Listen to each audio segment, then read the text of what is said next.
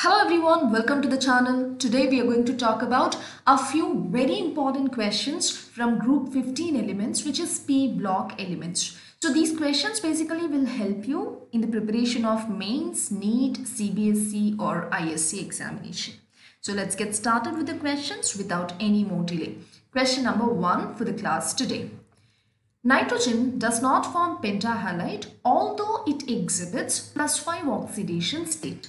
So we are talking about the valency of nitrogen in this question. In the question they are saying that nitrogen does not form pentahalide. In case of pentahalide, the valency is expected to be 5.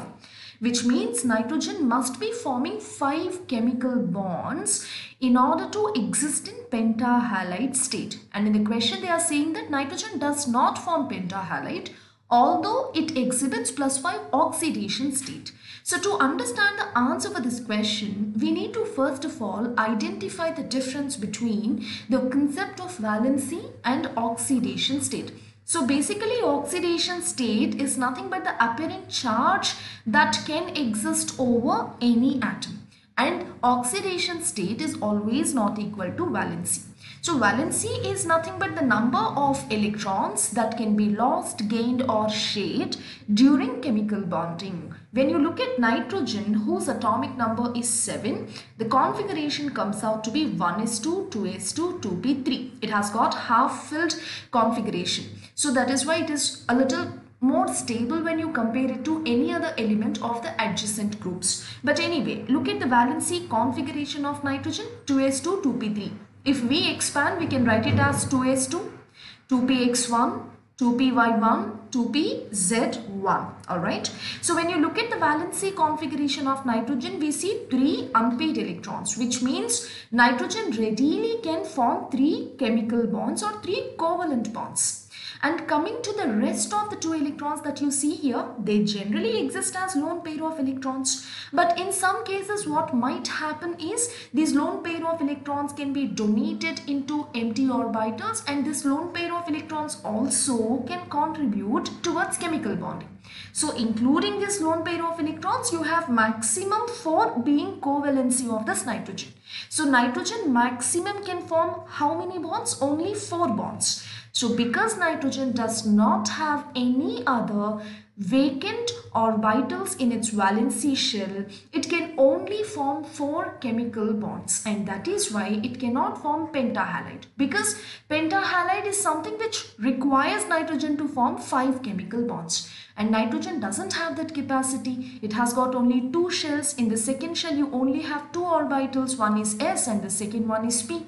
When you look at the count of orbitals, it is 1 s orbital and 3 p orbitals. So maximum 3 orbitals of p and 1 orbital of s can participate in bonding, which altogether is 4 atomic orbitals readily available for the sake of chemical bonding in nitrogen. Due to absence of any more relevant atomic orbitals, nitrogen does not form pentahalide even if it has capacity to lose all the 5 electrons. When you check oxidation state, you are observing how many electrons can be lost from entire nitrogen. All the valence electrons can be lost, which means nitrogen can lose 3p electrons and 2s electrons, and that's when oxidation state turns out to be +5. You should always not think that oxidation state is equal to valency. Oxidation state and valency are not equal in all the cases. They are different. In some cases, by coincidence, they match, but not always. Okay? And let's move on to the next question now. The next question is here. pH3 has lower boiling point than NH3. So in this question, we are going to compare boiling point of NH3 and pH3. So to look back the position of the nitrogen and phosphorus in the periodic table, nitrogen comes first and phosphorus comes later in group 15. And nitrogen's atomic number is 7, phosphorus atomic number is 15. Nitrogen has got 2 shells and phosphorus has got how many? 3 shells, isn't it? So now you are talking about the compounds formed by nitrogen and phosphorus. So which compounds are we talking about? We are talking about the hydrides. You are talking about hydride of nitrogen and hydride of phosphorus, and you are comparing their boiling point. So whenever you look at boiling point, you need to observe a few points for the sake of comparison. The very first point is you need to observe the molar mass. If the molar mass of the given sample is higher, the boiling point, melting point also will be higher. If the molecules that you're talking about are heavy molecules, to melt them or to boil them, you would have to supply more energy, more heat energy. That's why molar mass and boiling point are proportional to each other, are directly proportional to each other. And other than molar mass, you can also observe one other factor called as intermolecular hydrogen bonding. Intermolecular hydrogen bonding. So if it is not molar mass which is determining or which is helping you compare boiling point, look at intermolecular hydrogen bonding. I'm sure you remember what is intermolecular hydrogen bonding. This is nothing but a bond which is formed between delta positive hydrogen of one molecule and delta negative nitrogen or oxygen or fluorine of the adjacent molecule. So intermolecular hydrogen bonding can be formed between two molecules. And the condition is one of them must possess this delta positive hydrogen and the other one must possess one of these delta negative species. And the attraction formed between both of these units can be considered as intermolecular hydrogen bonding. So presence of this intermolecular hydrogen bonding impacts boiling points and melting points. Alright. So whenever you are trying to compare boiling point, first thing look at the molar mass. If molar mass is more, the boiling point is supposed to be more. But this is always not true. There is an exceptional case of intermolecular hydrogen bonding. And in case there is a sample which is consisting of intermolecular hydrogen bonding, the melting and boiling points will be higher. So intermolecular hydrogen bonding is directly proportional to boiling points. Let us talk about NH3 and PH3 here. Let us first of all observe the molecular mass of NH3 and PH3. Ammonia molecular mass is 14 plus 7, which is 17 grams per mole. And when you look at phosphine, which is PH3, the molecular mass of PH3 is 31 plus 3, which is 34. If you observe, PH3 comparatively is a heavy molecule, isn't it?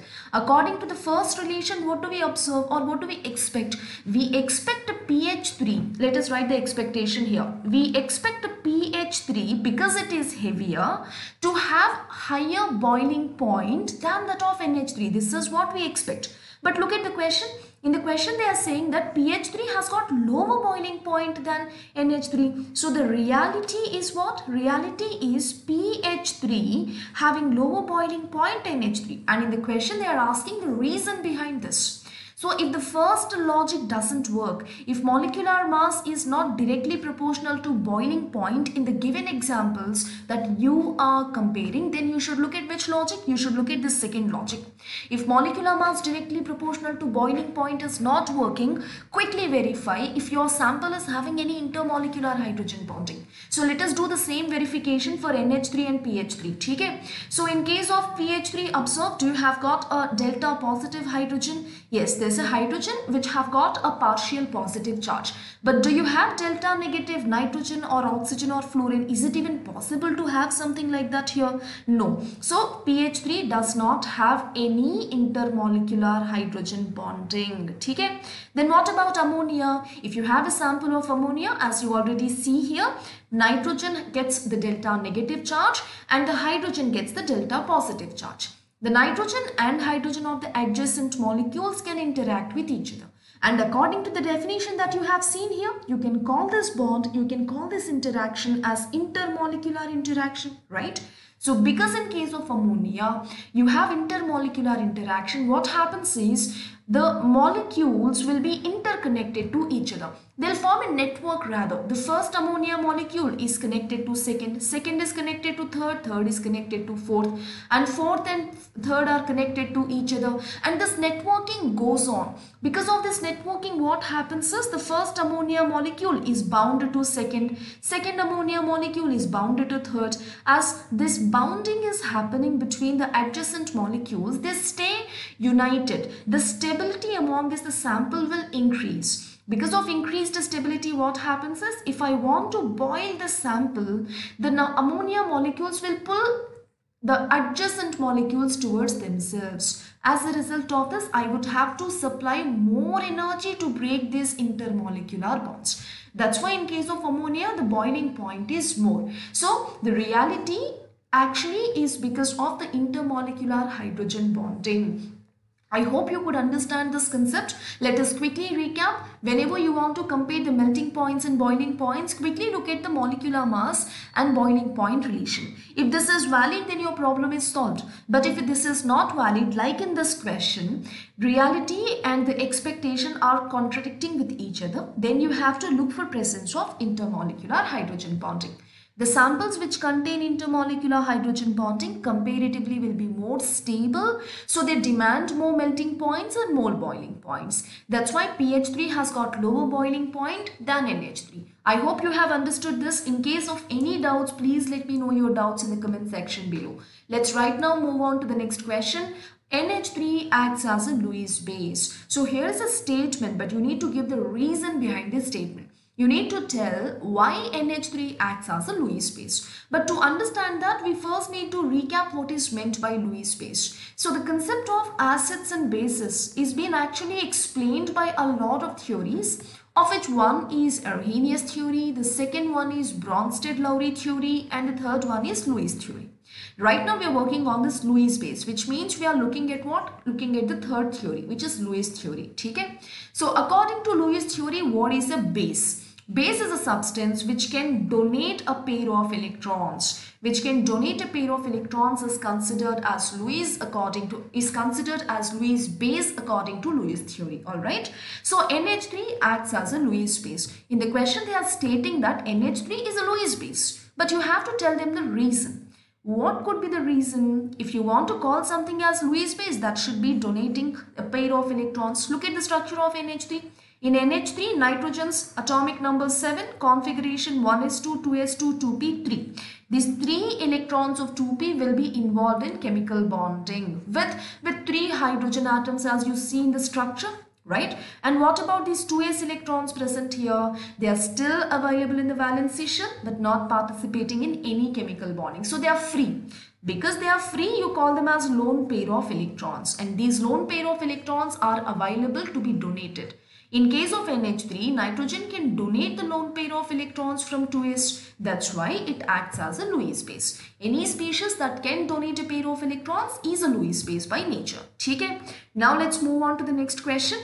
Next question is NO2 dimerises. And even here you have to tell the reason. Why does NO2 dimerise? To understand what is meant by dimerization, let us quickly work on a few concepts. So there are a few molecules which can exist as monomers. What is meant by monomer right now? So monomer is a molecule which can exist independently. If there's a molecule which is existing as it is, you call it as a monomer. And if you have two such monomers connecting with each other, you call it as a dimer. So two monomers bind with each other with the help of a proper chemical bond, and because of this binding through chemical bond, what do they get is they attain stability. It is just imagine the monomer is not stable due to some reason and it is seeking some support from the adjacent monomer. That's it.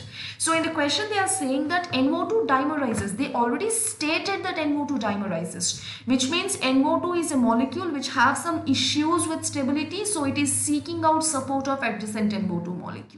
And the support is of course through a chemical bond. But then you have to tell the reason here. You have to state the reason behind this dimerization. So what could the reason be? To understand the reason, you would have to take a look at the structure of NO2 here. In case of NO2, nitrogen is a central atom and there are two oxygens adjacent to the position of nitrogen. Okay? So observe nitrogen here. Nitrogen's configuration in general is what? It is 1s2, 2s2, 2p3, which means it has got 5 electrons in the last shell. Which means it can share totally how many electrons? It can share 3 electrons. This is like the technical data, original data. But look at the structure that you have here. Nitrogen is sharing an electron with the first oxygen atom. Nitrogen is sharing the second electron with the first oxygen atom. And the nitrogen is having 1 electron over here. So here is 1 electron involved in sharing, second electron in sharing, 1 electron freely available. Totally 3 electrons. What about the remaining 2 electrons of nitrogen? Where have they gone? They are invested in bonding with the adjacent oxygen, with the second oxygen atom. But why are 2 electrons involved?